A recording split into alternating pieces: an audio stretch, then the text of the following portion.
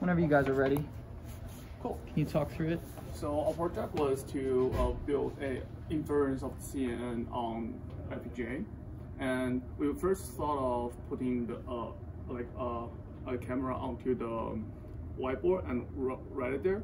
But what it turns out is that the MNIST, it uses a background or a dark background, and it is very strict to it. It has to be very grayscale, and like there need to be, so it cannot be binary. It has to be grayscale, like with actual value on the edges of the image. Otherwise, it doesn't work. Like technically, we could have trained our CNN with like the whiteboard drawing, but we just didn't have time to try those things. So we stick with the MNIST dataset. And basically, what we did is we wrote a very simple CNN that is 2 layers. And the first layer, I don't know if you can see that. Sure, I'll pull in here. Yeah. It's a really simple one. The first layer is a 1 channel to 2 channel 5x5 convolution. The second layer is a 2 channel to 3 channel. Oh, this is not updated because I haven't run. Sure. It. Yeah. It's basically a 2 channel to 3 channel. It's 3x3 here, and the CNN size is 3x3. So we're basically doing a 25-bit value convolution the first one, 9 value convolution on the second one, and doing ReLU and max pull in between. And then for the last layer, and because this is 3 layers instead of 2, so it's actually a 75 to 10 MLP. And what we did is we created a single module for CNN that can be adapted to any layer size, and as long as the stride is 1.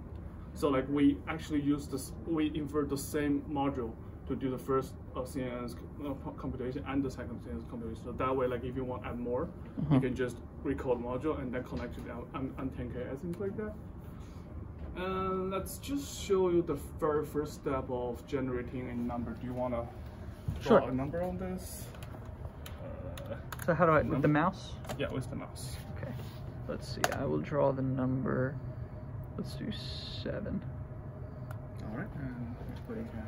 So our communication protocol right now is after you draw it, we'll run a very simple Python program that uses like torch vision to first convert it to grayscale. Okay. And then converting it to a grayscale like this, and this is like a validation for us. So this is after converting to grayscale, we render it back to make sure the image actually updates. And then we just send it to the FPGA directly using Python. So right now it's uploaded to the FPGA system.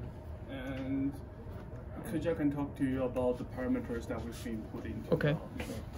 So after we use SCT to input the image in, and we have a HPS code here we call load MNIST, and it will initialize the M10K of the input data of the M10K and load this image to this. And after we run this, and here. So it knew it was a 7. Yeah. Very cool.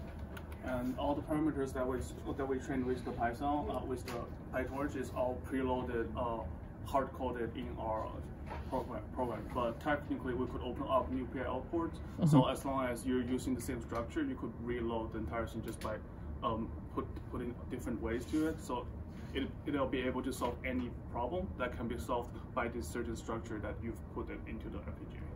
Yeah, and also we have written some Python script to generate the hex file to init those RAM.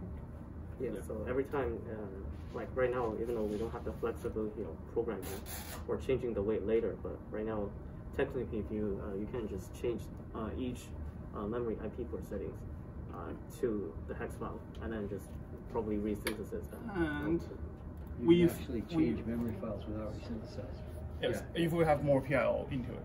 So currently we only have 1 PIL that's connected to the input data. Well, you can just do it from the Portis interface. You can load a new memory file without recompiling. Oh, we didn't know that. That's very It's nice. obscure. Like so many things in Portis. And I think we used this report is clean project that we kind of just build everything, and let me see if we have the report here. So before, when we started doing MLP, like we found out is laminated is not enough. It's like at least 3 times not enough if we want to solve a 28 by 28 into 10. And what we did is after we did the CNN, and that's actually a good thing about CNN is that it decreases the number of parameters needed like dramatically. And what you can see here, if I still can show you on the flow summary, right? We actually only use 3% of the memory bits, so it could be a lot bigger. Very cool. The logic utilization, so these are mainly used in like doing the multiplications and doing the convolutions and that. It's currently at 22%. So we still have like room to add like 2 or 3 more layers, so you can solve a lot more complicated problems. Yeah, and for the pin, like that's the pin that came with projects. And for the DSP, we're only using 15, and that's the same as utilization in logics. Like we'll have room for a lot more. And this is kind of just a proof of concept that this is a really great platform to do this. Yeah. Really cool. More questions, or do you want to try more numbers? Could we do one more maybe? Sure, just to show that it's working. So let's see. I'll do. Let me see. Let's try the number. Ooh, where's my mouse? There it is. 3. Alright, so That's actually way standard than when we tested. yeah, we gave it really weird 3s and it's still able to do that.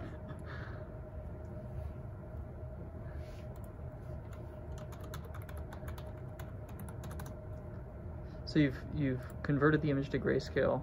Now you just SCP'd that image over to the HPS. Yes. Oh, we also like use script to change the numbers into a that file that C can understand. Okay, It's sure. Still 3. And it knew that it was a 3. Maybe you want to try some weird looking numbers. Okay, let's try one weird one.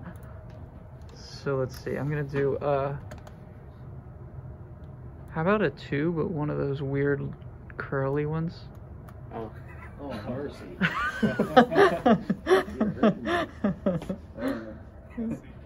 That would display like alpha or something. Well, good thing we only trained it with numbers. So it just looks mostly like 2. Hopefully.